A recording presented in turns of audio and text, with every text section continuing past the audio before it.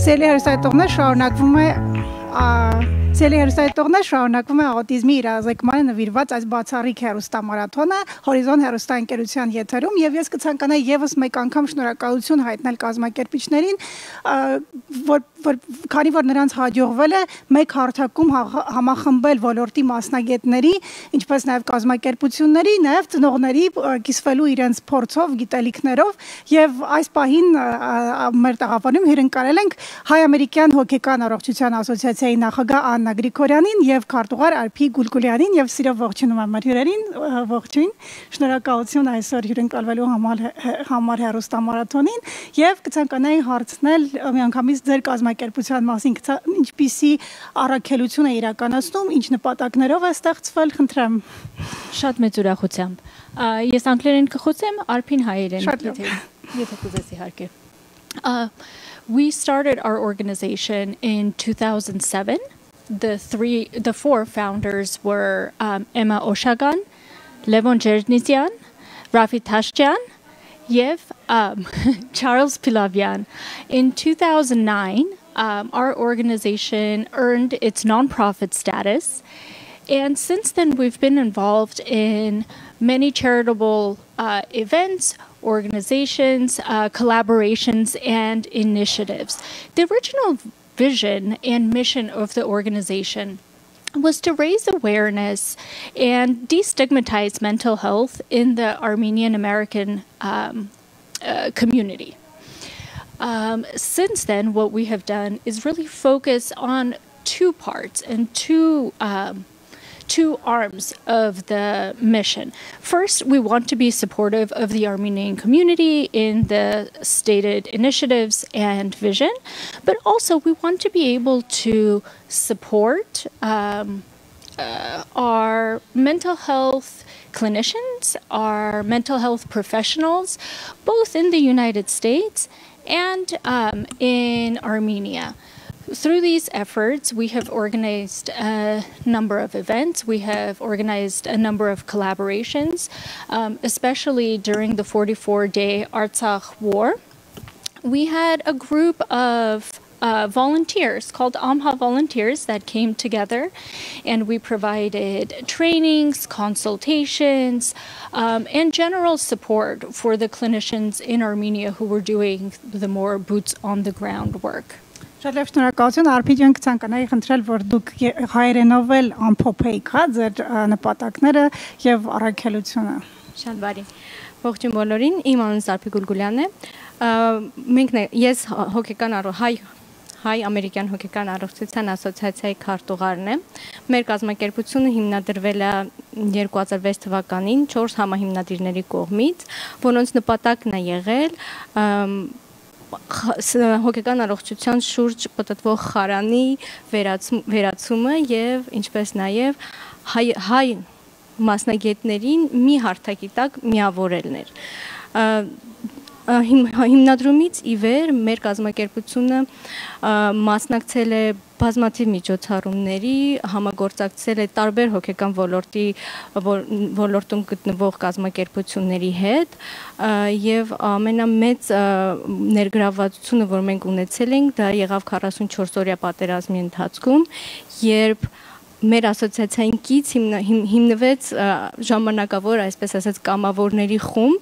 որին ներգրաված էին մոտ 200 մասնագետներ Ամերիկայից եւ մի 150 մասնագետ էլ Հայաստանից, եւ այդ 44 օրվա ընթացքում մենք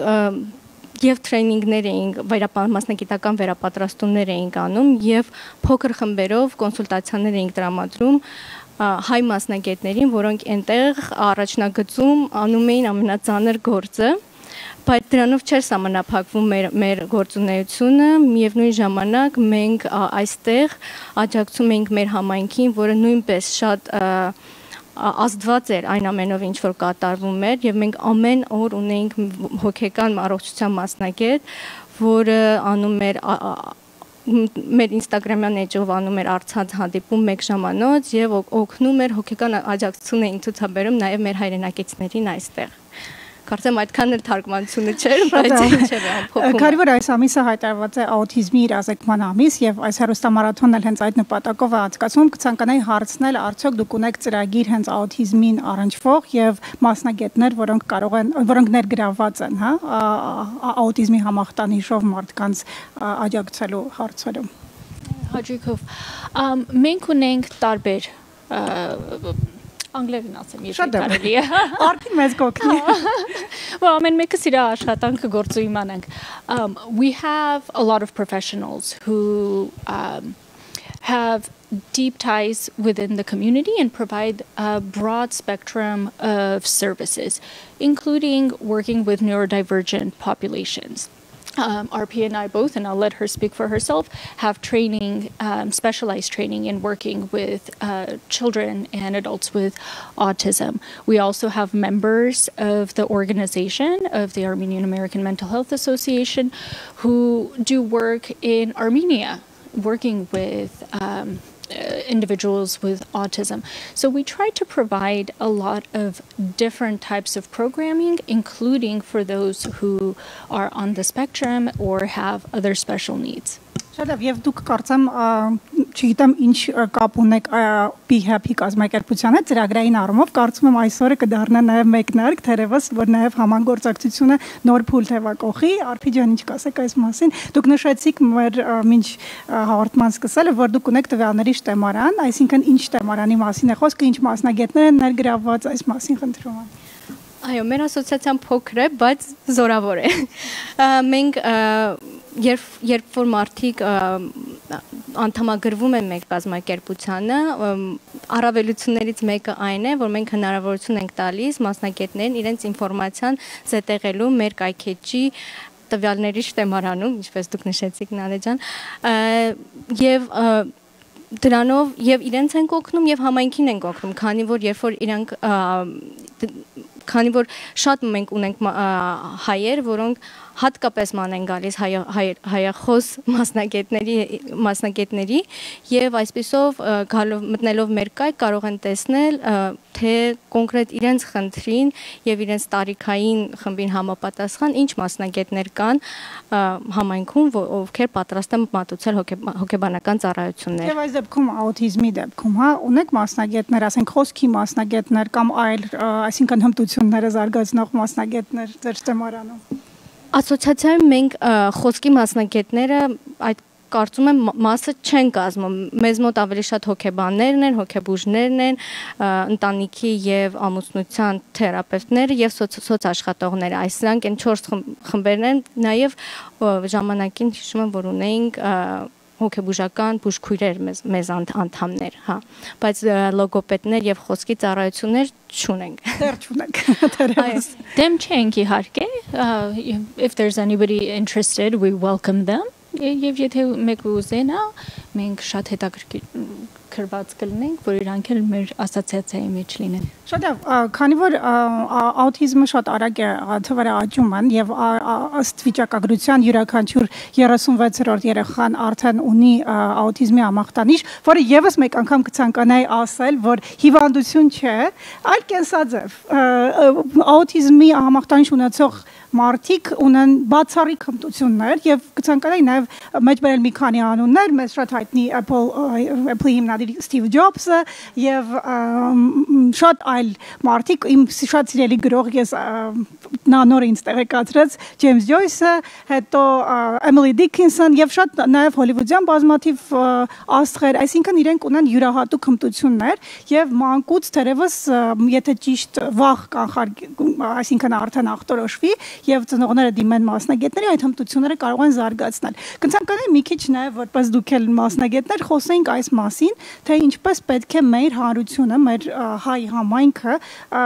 համայնքին առավել տեղեկացնել, իրազեկել եւ մենք կարողանանք այս ներառել, հա, այս ներառելու ռազմավարությունը որդեգրել։ Ինչպես եք դուք տեսնում։ Thank you. Just as you do, you know, previously and historically, autism has been considered to be a disorder. It has been considered to be problematic, or that this,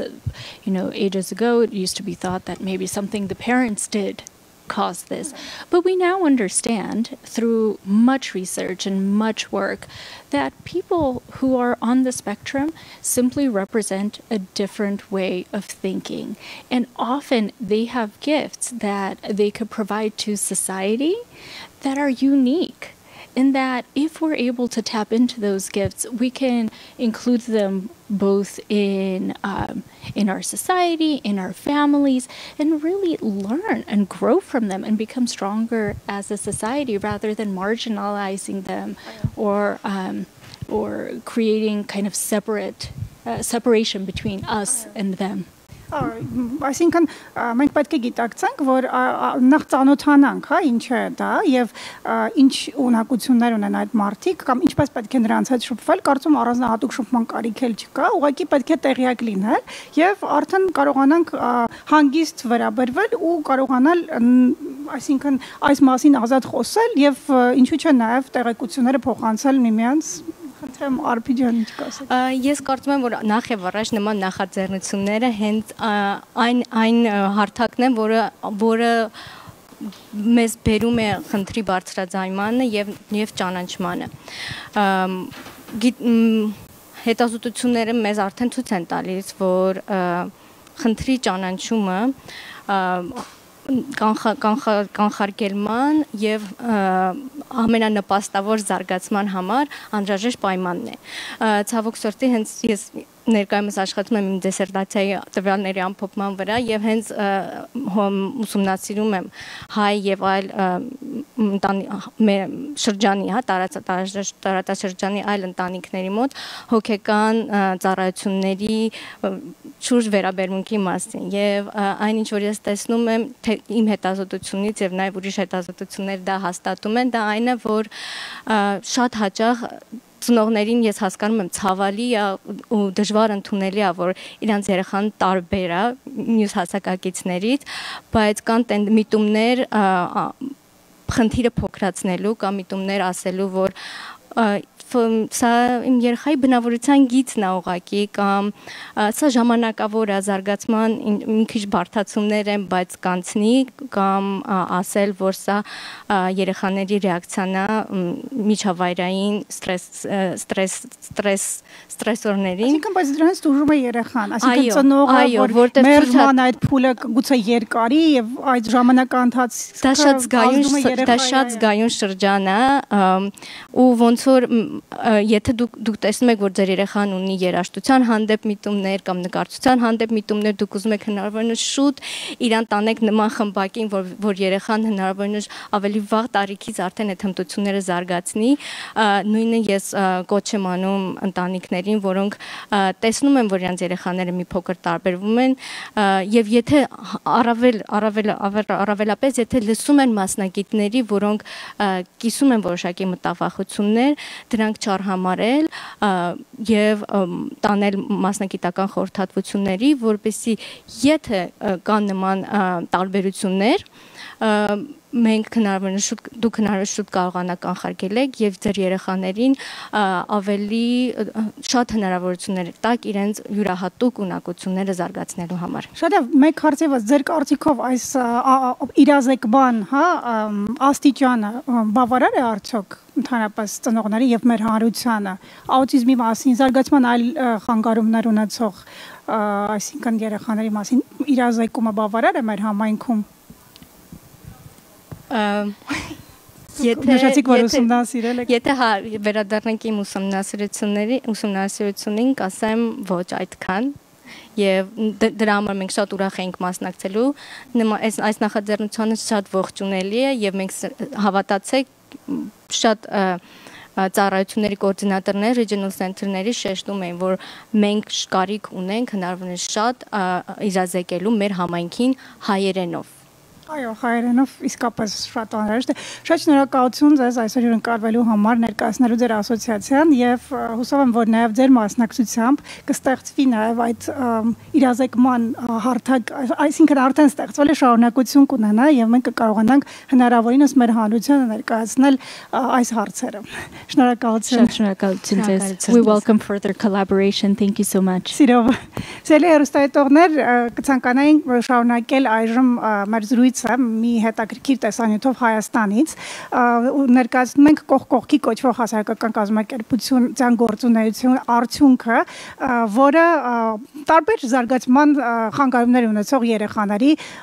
ելույթներն են, այսինքն Հայաստանում հնարավոր է դարձել այս երեխաների հմտությունները զարգացնել եւ նրանք արդեն հանդես են գալիս արվեստի տարբեր ճյուղերում։ Խնդրեմ տեսանյութը։